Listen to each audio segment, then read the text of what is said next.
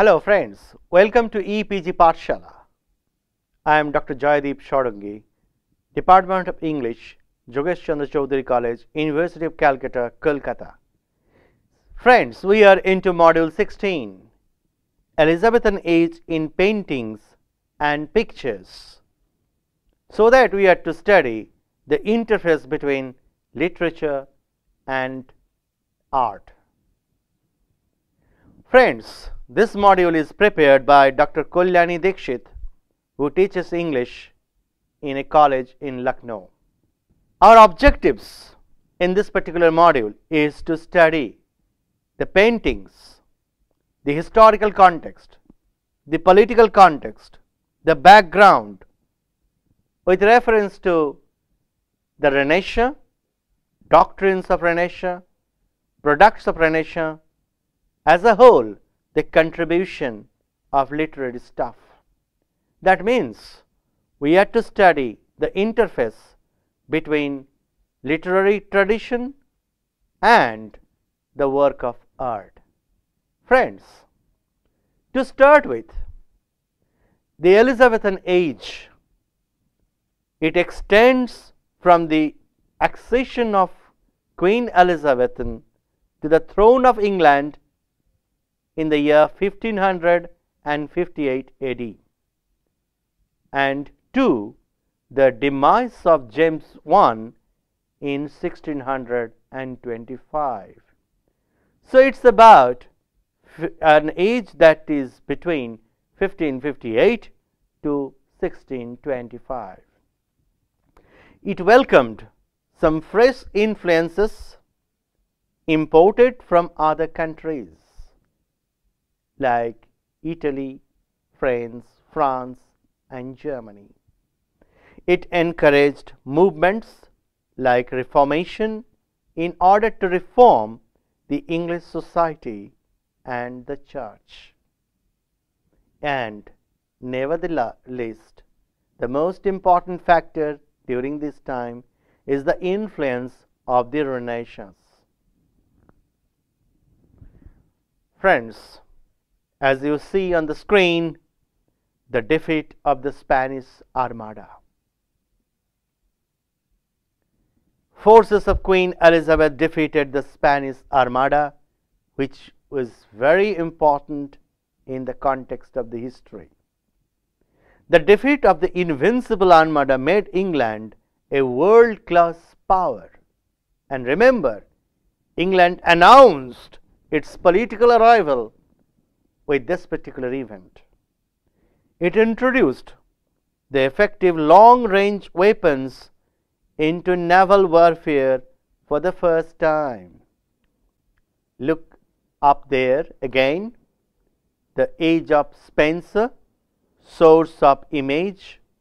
This is taken, the age of Shakespeare, all come under this particular banner, the age of Elizabeth. Now the historical background. The Queen increased English boundaries at oceans. She encouraged expeditions of discovery. And look at the map, England now, and it will be expanded very soon. Queen Elizabeth's accession of the English throne in 1558, that marked the beginning of a very important age. England also witnessed 9 years' war with Spain, spanning between 1594 and 1603 AD. And you can easily understand that's the time Shakespeare was writing plays. Now here are some important facts about the political background of the age. Elizabethan age was the specimen of peace, balance and steadiness. The Queen achieved proper balance at both the fronts, inside and outside England. She followed the policy of compromise, balance and stability. The Queen was supreme head of the church and the state. Therefore, it was easy for her to have control over all administrative works. It was a phase of religious tolerance. Protestants and Catholics followed her with equal devotion. That was a mastery of the Queen. Anglican Church turned into reality due to the efforts of the Queen. It was also called the age of conspiracies and planning. Riddle plot, Hooker plot, Bannington plot. With such plots, in the Boy plot, Catholics planned to kidnap King James, and the famous gunpowder plot. You will come across the reference to the gunpowder plot in the play Macbeth by Shakespeare. Drake's voyages wrote a new history and opened up new gates for the colonization.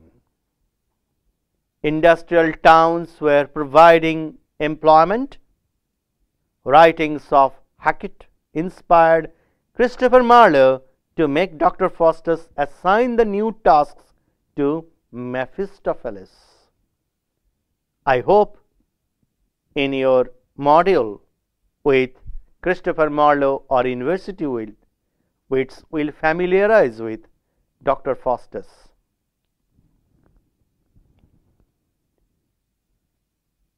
Now friends, the political allegories were very prominent of the time and mostly by Edmund Spenser. The Fairy Queen became very popular text and written as a political allegory. Gloriana represents Queen Elizabeth. Author's love for Fairy Queen Gloriana represents Lord Leicester's soft feelings for the Queen. Arthur's enmity with giant Orgiolo represents Leicester's wars against the Roman Catholic faith. Archimago represents Philip II of Spain. Friends, on the screen there is a tree, family tree of James I. Anne wife, 8 children, only 3 survived. Eldest son Henry, Princess of Wales, died in typhoid in the year 1612. Second son Charles became king, Charles I. Daughter Elizabeth married to Frederick. These are very important in the history of England. After this family tree, here up the cultural background of the age. It starts with, it is an age of learning. People started learning different gamuts of meanings, different sources, different texts. It's the age of violence, brutality, superstitions, court corruptions, and intellectual liberty, freedom. There are great advances in the field of human anatomy. Vistas are touched upon. Surgical operations, that means there was great discovery in clinical medical fields. And the medicines made this period scientifically advanced because new discoveries were made. And no one can forget Galileo, the invention of thermoscope, hydrostatic balance are two prominent and signal contributions that mark the age very special. Despite such inventions, scientific advances, people still had strong faith in superstitions, witchcraft traditions, and supernaturalism. These people believed in magic, mystery, supernatural powers, witches, ghosts, spirits, devils, black art and magic. In the texts that we come across in this age, there are references to witchcraft tradition, black magic, witches, ghosts, spirits, and supernatural machineries. It was a great age of learning and knowledge, and no one can forget Francis Bacon, who made science and philological as well as philosophical entanglements to make it very special. New scientific theorists emerged: astrology, alchemy, magic, witchcraft, tradition, reading witchcraft, palmistry were very popular. Raleigh favored the nature of magic to the alchemists. Bacon solved the problems that were the source of tension for Raleigh. The court was inspired. Campion to compose songs, Spenser to write spousal verse, Prothalmion. Davids wrote Orchestra, a poem of dancing. Queen's Court festivals gave opportunities to poets, actors, musicians, and craftsmen to perform and popularize their art and tradition. So friends, look up there. There we have a demonstrated picture, Elizabethan music, that is the church music, madrigal music, and secular music. Music played an important role in the Elizabethan age. And friends, the Elizabethan age is marked by the overwhelming, championing presence of the Renaissance, means rebirth. A fresh movement from Italy and France reached England in the form of the Renaissance. The Renaissance means an all-pervasive, in music, in painting, in art, in sculpture, in all forms of life. Renaissance is identified as the revival or rebirth of classical learning and arts from the bones of dogmatic and rigid opinions. English literature also received love for beauty, sensuousness, rich color effect from the Italian sculptor and painting. So, it was a fresh air for everyone. Sailors' voyages were touching new horizons and new harbors. That means new islands were discovered. So, geographical discoveries were also important in this age. Friends, after Renaissance there comes Reformation.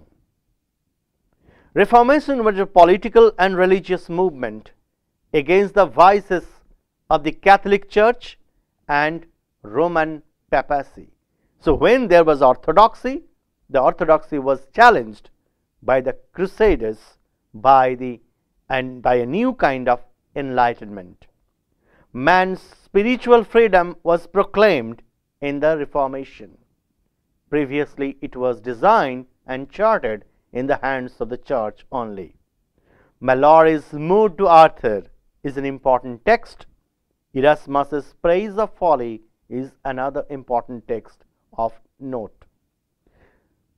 Thomas More's important text, Utopia, is a fresh reading which gave new dimensions to the readers. Spenser, like a true child of the Renaissance, popularized humanism in the form of literature, in the form of literary discourse. He wrote in order to reform society, to make a society out of equality and free from all curses. Friends, look up there. Queen Mary and Princess Elizabeth entering London. Look at the source of the image as painting. Queen Elizabeth's tomb, 14th March 1603, death of Queen Elizabeth, James I ascended to the throne of England and Scotland, and 1628, death of James I at the age of 58. So friends, in this particular module, we try to trace out the implications of the Renaissance, Reformation under different heads as art and literary traditions.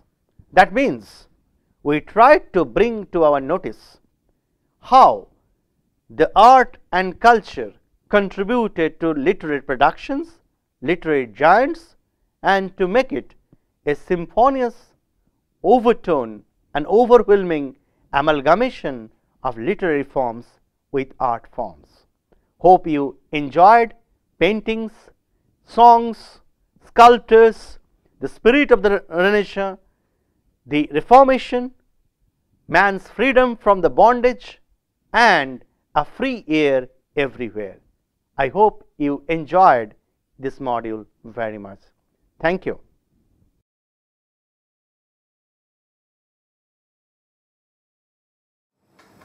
Hi guys, this week we're going to be taking on kind of an obscure period as far as wargaming goes.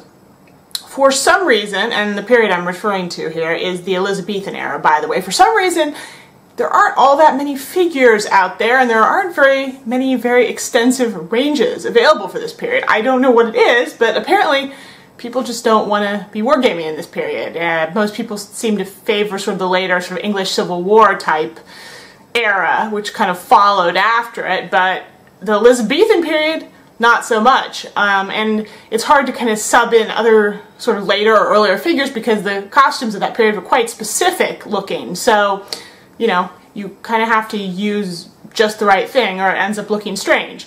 But there are a few companies who do ranges of Elizabethan figures.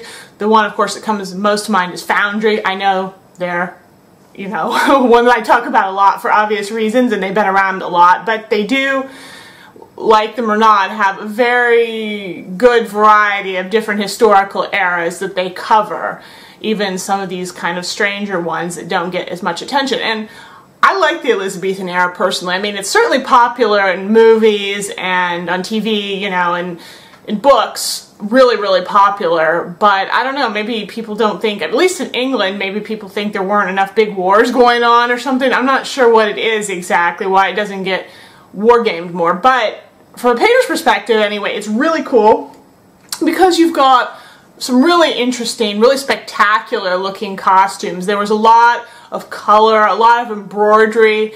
That's not necessarily easy, but if you are into that kind of thing, it can be really fun and really challenging. And the figure that I am going to be doing is this guy, and he is indeed from Foundry, as I mentioned earlier, because they really just have the best and biggest selection of Elizabethan units, as far as I am aware, anyway.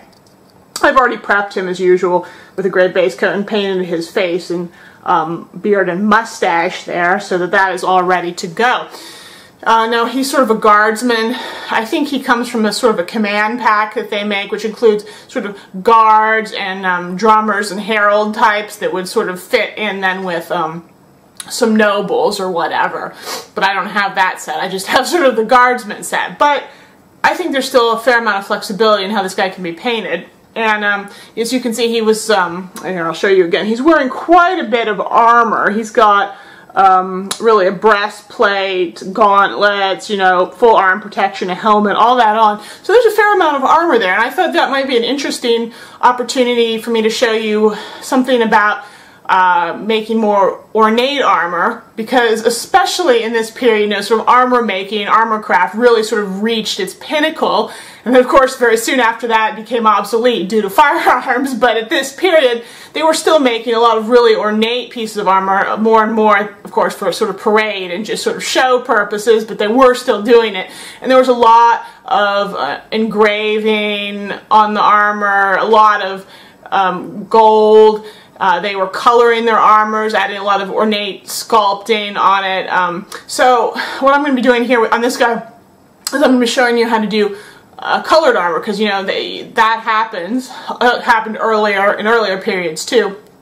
or armor might be black, and I think they may have even tinted it other colors as well. But I'm going to show you how to do, in this case, a blackened armor, and then also one that has like sort of a gold engraving on it as well, so you can really get a sense of how to do that type of thing. And his clothes are going to be rather ornate as well. I'm obviously not going to go really too overboard on it for time reasons, but I am going to show you a little bit more how to do some sort of embroidery work and some decoration on some of his clothes, because that's something you'll see if you look at Elizabethan portraits time and time again. They had the color palettes. They liked reds, whites, blacks. There's a lot of black being worn in that period, but a lot of their clothes were very intricately worked with lots of embroidery. So that was a really kind of important decorative element at that point. So I want to show you a little bit about how you could do that. And I think these techniques, both on the armor and on the clothing, those are going to be applicable to both earlier and later periods, you know, depending on where your interest lies. So why don't we just go right ahead and get started. So I'm going to start out with the armor itself here, because that's obviously the most important feature of this figure. And as I said, it was going to be blackened armor, so obviously you're going to want to use black as a base coat. And this is, to be fair, not pure black. I've taken Vallejo black here and I've mixed in a bit of Vallejo German gray. And then, because this is armor and it is metal, and we do want to get a slight metallic effect here, I have taken some Vallejo Air gunmetal, which is a nice dark metallic color, and I've mixed a very small amount into here. It shouldn't be so much that it really overwhelms the black or the gray, because we want it to clearly be black and gray and not overly shiny. But there should always, in every step of this process where you're painting the armor, there should be a small amount, at least a small amount of metallic paint there. So you can see I've base coated all of the armor and the helmet in preparation for the next step. And now I'm going to begin the process of highlighting once that base coat is dried. My first base coat is just going to take some pure German gray with, once again, a little bit of that gunmetal mixed into it. And I'm just going to very carefully start applying it to the armor. At this point, you're probably going to want to be putting it pretty much everywhere, just really avoiding all of the seams and joints in the armor and any, you know, those kinds of areas, or maybe very deep recesses under the arms. But basically, you're going to want to put this everywhere. And you can blend it out. That's what I'm doing here. So when it is headed towards darker areas, I obviously blend it out so that you can get a little bit more variation in color. And even at this early stage in the highlight process, it's really never too early to start doing that blending, because the end result will be so much stronger that way. I'm going to continue this highlighting process now by taking that color that I already had, so the German gray with a little of the gunmetal in it, and adding a bit of Vallejo silver gray into that. Remember, we're going for black armor here. You don't want it to get too light, so be very sparing here. Don't put very much of the silver gray in, because it's a light color and it'll brighten your color up very quickly if you're not careful. Also, I should point out, this camera really makes the figure look quite a bit brighter than it does in real life. The actual figure, it picks it up, and I think that may have something to do with all the metallic particles in the paint that I'm using. It really makes it reflects the light, makes it look lighter than it actually is, because in real life, if you see this figure, it's actually substantially darker than it appears to be here. So just keep that in mind when you're watching this. So anyway, I've put a little bit of that silver gray in to lighten it up, and I'm applying as a highlight to areas like, you know, sort of the tops of his arms, his shoulders, the top of his helmet and its crest, you know, and as usual, I'm blending it outwards. You can see I'm spending a special extra good time on the front of his breastplate, because obviously I figure a lot of light's going to be hitting there, especially on one side, and it's really clearly sort of fades out to his underarm region. So yeah, with this color, apply it, don't make it too strong, and apply it gradually and blend it out. I actually did this in 2 steps, so I made one mix with the silver gray, and then I added even slightly more silver gray for even higher highlight, which I used very sparingly indeed for doing some edge highlighting, where you would really expect there to be, you know, you'd really want that a lot of contrast. But because we're working with dark armor here, don't go too overboard with that. Now, once I have finished with this sort of application of the grays, I am going to be applying 2 washes to my model. The first one is going to be Vallejo air gunmetal, sorry, which I'm going to take and I'm going to thin it down a whole bunch. So you really, really want it thin, you really watery, because it's an extremely pigmented color anyway, so you have to really, really, really thin it down. But I'm going to make it into a wash, and I'm going to apply that very, very lightly. And it needs to be very light indeed, so that it doesn't get too shiny. I'm going to apply it very, very, very lightly as a wash all over the armor. And what that's going to do is it's going to add a sort of a metallic gleam to the armor. But it's really, really easy to do this too much and get too shiny. It actually picks up quite a bit lighter here than it is in person, as I said again. But you're going to apply this very lightly, very thinly, all over the model to add this sort of metallic quality to what you're doing. And it does make a really big difference. And then I'm going to do a second wash after this dries, using Nuln oil, which is a black wash, and that'll help, and that especially helps if you think it's gotten too shiny or too light. That'll help to darken it down, unify the colors a little bit more, and get your sort of that blackness back in the armor, which is of course really important here, because you definitely want to preserve that above everything else when you're trying to make this type of look. I'm now pretty satisfied with the black, so I'm going to move on to the engraving. And in this period, it's pretty common. You'll see more ornate armor, especially, will have sort of brass, gilded, sort of engraving lines running along it. Now, at this scale, you can't put too much detail into those. If you see them up close, you'd see they have like etching with dark patterns and, you know, some of the metal showing in between there. But here, really, all you're really capable of is putting just down lines of that color. And what I've done here is I've taken some German camouflage black brown and mixed some Vallejo air gold into it to make a base color. And now I'm applying edging with it to parts of the armor where I think it should go.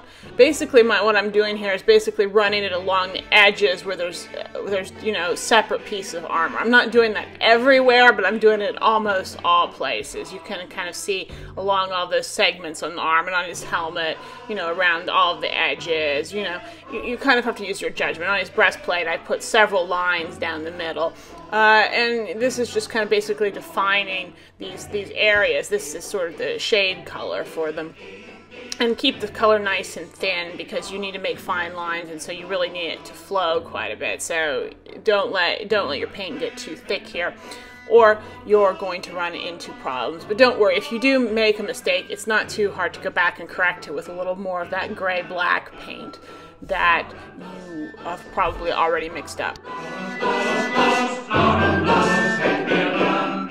And once the lines of engraving are plotted out, you can start highlighting them. And I'm using, as a first highlight, I'm using just pure Vallejo air gold. And it's a really simple matter of going back over the lines with that color, especially where you want there to be light. And you're going to want to go over pretty much the entire line surface, except maybe very much at the edges where it's about to sort of hit a shadowed area. But mostly you want to put this pretty much everywhere, and you'll have to keep it thin once again so it flows nicely. So you may find that you need to go over some areas a couple of times. I'm being a little bit fancier on his crest because I have more room there. So I've edged the top and bottom, and then I'm sort of making little squiggles in between that area to sort of give the effect that there's sort of a design there. You can kind of just be a little vague with it, but it's a nice feature to just try that out.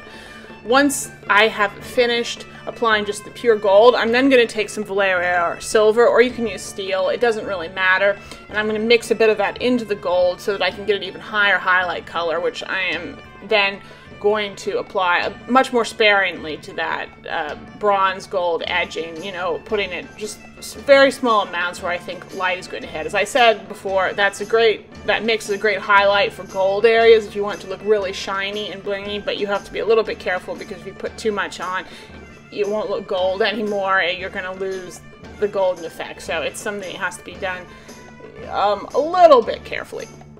When you're done with this, you can kind of evaluate the figure, which I haven't actually shown this here, but if you see that there are any lines, like especially on the breastplate, you'll see this, where you don't think there's good enough definition between the bronze and or the brass, gold, whatever, and the dark metal. You can go back in with either some black or some just pure German gray, and you can make a very thin line there, sort of as an edge for your gold. That is helpful in some places where there's not a clear enough contrast to help really add even further definition between those gold etched stripes on the armor and the darker black base.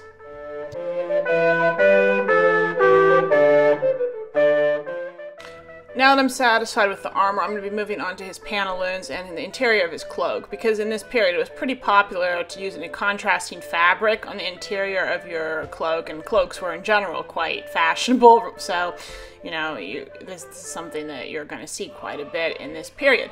I have decided to go for sort of a grayish-white color for these areas, and I am base coating them all right now with a mix of silver gray from Vallejo and just a bit of the German gray just to darken it down. But overall, you should be aiming kind of for a rather light gray bordering on black on white here. So that's give you some sense of what you need to be striving for.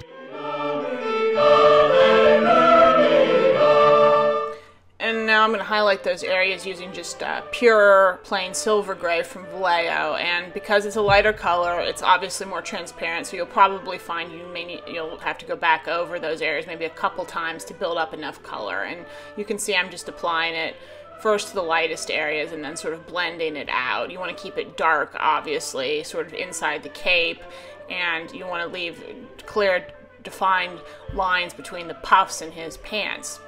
And then once I've finished using the silver gray as a highlight, I am next going to take just plain old pure white, and I'm going to use that as sort of my final highlight layer, and that goes doubly for the white, what I just said about applying several layers, because white, more than any color, in my experience, always takes more layers to really build up enough whiteness and enough brightness that it's really clear and, you know, obvious what you're doing. So, yeah. Definitely be prepared to go back with the white and, you know, work it over these areas several times. And now I'm going to leave those white-gray areas for a little bit and move on to his breeches and the outer fabric of his cloak, which I've decided I'm going to be doing in a nice, brilliant red color. So I am base coating everything here with Vallejo black red, because especially as I mentioned in my last tutorial, it's a great base for creating a really rich, deep red that you can then really build up to be really brilliant on your highlights. So yeah, just go ahead and slap this down everywhere.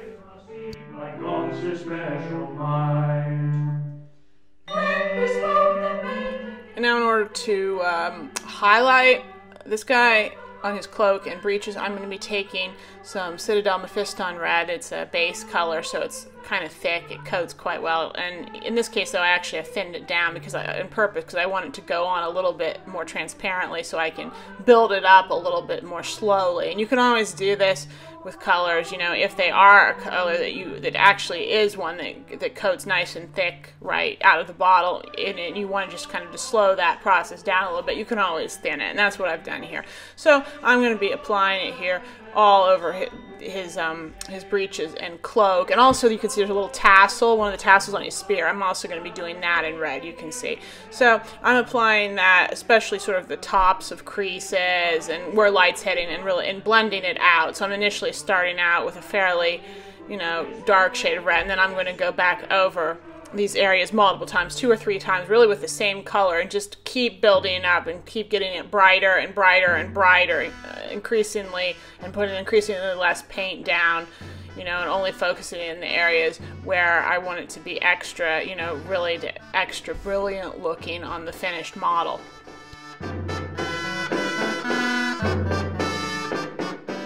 So as you can see now, I already have a pretty nice, rich red color, but that's still really not sufficient as far as I'm concerned. So I'm going to be applying now Evil Sun's Scarlet from Citadel on, and that's a layer color, and I'm going to use that to even further brighten and highlight my red. And as you can see, that's really going to go mostly on the tops of folds. There are a ton of those in the pants and along the high creases on his cloak, and it's really going to really make that red pop out, really make it brilliant, and really you're going to see a really great contrast between the sort of the shadow areas and the highlight areas on the red. And this paint is naturally pretty thin, so you don't really need to thin it at all like I did with the base color earlier. You can really just put it straight out of the bottle, and you are not going to need to apply nearly as many layers of it either. It's pretty strong, and you know, it's just not going to be necessary to build it up quite so much. And this is really my favorite step when I'm painting red, because the results are so really immediate and satisfying, and you get this really incredible rich color that really looks like you put a lot of time and effort into to get that, you know, that depth. But it's actually, in my experience at least, not nearly so difficult as it may actually appear to be.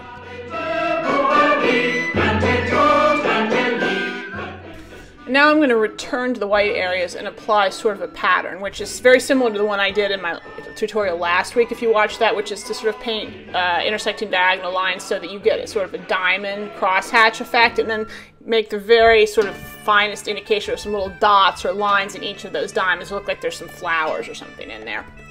And I know this is a little bit tricky, but it was so commonly done in this period to have brocaded fabric that you probably really, you know, you probably should try to do it if you can. And if you are not confident, you can always choose smaller areas like this. They're much easier to paint. They don't have the complexities of dealing with a big surface, but they're still going to add that extra detail and extra impact that you really will get, you know, from a larger area. In some ways they're nicer because you don't really overwhelm the figure with all this tiny detail. Sometimes you can actually over decorate a figure. So yeah, I think this is a great place to choose these patterning. And what I've used here to paint this is I've taken silver gray again, and I've mixed German gray into it to get a reasonably sort of nice medium gray color, and I've thinned it quite a bit so it goes on real easy. That's super important when you're painting fine lines like this. And I'm going to use that to sort of trace out the pattern, and then I'm going to go back in with that same color but with more of the silver gray add to lighten it, and I'm going to just carefully do a little bit of highlighting on the areas of extra light. And you can also take some white and go back in and clean up around the edges if you've made any kind of mess while doing this. Now I'm going to move on to painting our soldiers' hose and lace ruff. Lace ruffs are sort of this super common, popular, fashionable element in this period, and that continued obviously into the 16th and 17th century. I am base coating these areas using Foundry Boneyard Medium, really straightforward here, and then I am going to take Foundry Boneyard Light and use that sort of as my second highlight, and finally then take just pure white, and that will be my final highlight. I opted not to use the full Boneyard Triad here because I didn't want it to be so dark in the darkest areas, if that makes sense. I wanted it to start with a slightly lighter base. And these are quite small, simple areas, so you shouldn't have too much trouble with highlighting or blending, especially on the rough here. You really just need to make sure the base coat is really coats down in all of the crevices, but then when you go back in to highlight with the Boneyard Light and the white, you really just need to sort of make sure that that gets onto the top surfaces and those outer edges. You can kind of just leave the interiors of all those little rough things. You can just kind of leave those as the base color.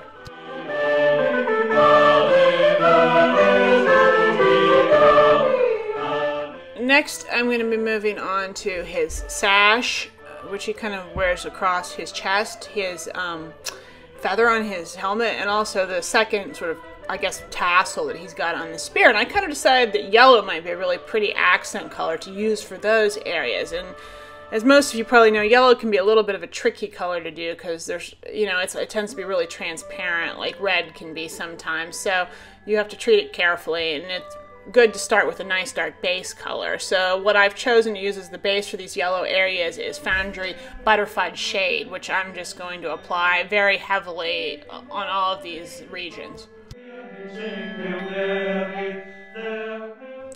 And then in order to highlight the yellow, I'm going to start out with an initial, well, sort of the initial highlight color here is going to be the ochre shade color from Foundry. And this is going to go pretty much everywhere except really down the recesses. And what you will probably see at this point is that our color really looks a lot more orange than it does yellow. And that's okay, because I think yellow, the shade is sort of dark shade colors of yellow do actually tend to look orange, you know, when there's not very much light on. There's a reason for that. They're very related. So that makes sense here, that you want to start sort of orangey colors as a shade on your yellow. And then once I've done that to my satisfaction, I'm then going to take the ochre medium color and start applying that, and that is a very distinctly yellow color, now you can see. And you want to apply enough of it that it, you know, it cancels out that orange for the most part, and this will now look very clearly like a sort of a nice rich yellow color, not really like orange anymore. And then, of course, to finish this off, the most important thing is, you know, how you highlight it.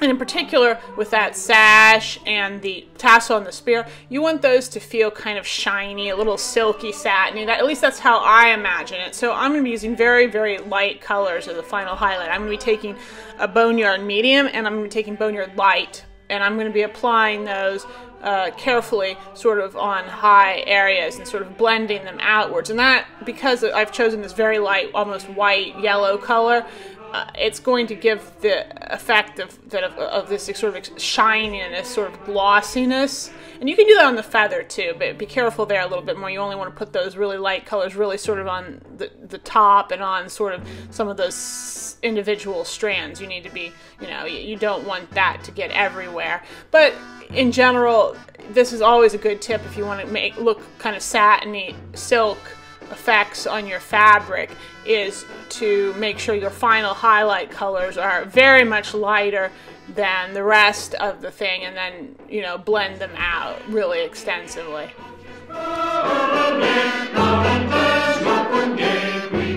Our soldiers then also got a few leather areas on him, and to keep this really simple, I'm going to be doing them all sort of with the same colors. So I'm going to be painting his shoes, his belt, and his scabbard, first using German camouflage black-brown, as I usually do.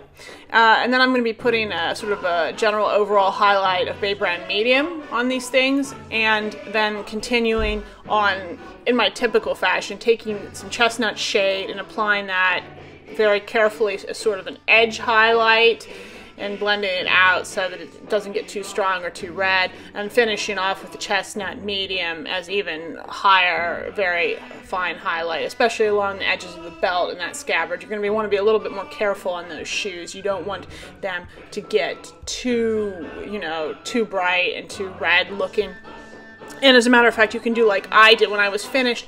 I felt like those shoes actually needed to be toned down just a little bit more, and because I thought they'd just gotten a little too bright, and I therefore took some Agrex Earthshade wash and I applied that over the shoes, which also helps because this particular style has a lot of open work in it, and that was you know, a good way to put extra emphasis on those recesses that were there, and, you know, and also give them a slightly different shade than the other leather areas had. Then I quickly painted the spear shaft, and I kept this quite simple. I just used the Foundry spear shaft triad, so the spear shaft shade followed by the spear shaft medium, and then finally the spear shaft light. This was actually fairly easy to do just because there's a very clear directionality here. The light is clearly going to be hitting the front and not so much the back where it's facing in towards him, so you can sort of apply the base color and then apply the medium and highlight colors then more only to the front, and then sort of blend them out towards the back.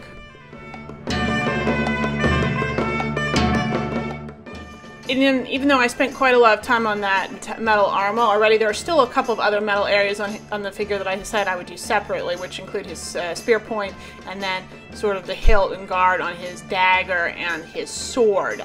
The spear point I base coated with a mixture of German gray and some Vallejo Air steel, and then I went ahead and highlighted it with a much higher ratio of the steel in the German gray, and then finally just pure steel kind of along the cutting edge, which I blended out. For the sword hilt, I just took, as I often do, the German camouflage black-brown mixed with some gold. Same thing I basically did in the armor, and I applied that as a base coat. And then I highlighted, just as I did before, using first just pure Vallejo gold, and then following up on extra bright areas with a mixture of the silver and the gold, and of course applying that only in very small amounts for that extra impact. And okay, here is our finished Elizabethan era type guard or soldier type figure. I hope this has been a useful tutorial to you. I know, as I said in the beginning, this is a relatively uncommon era when it comes to wargaming.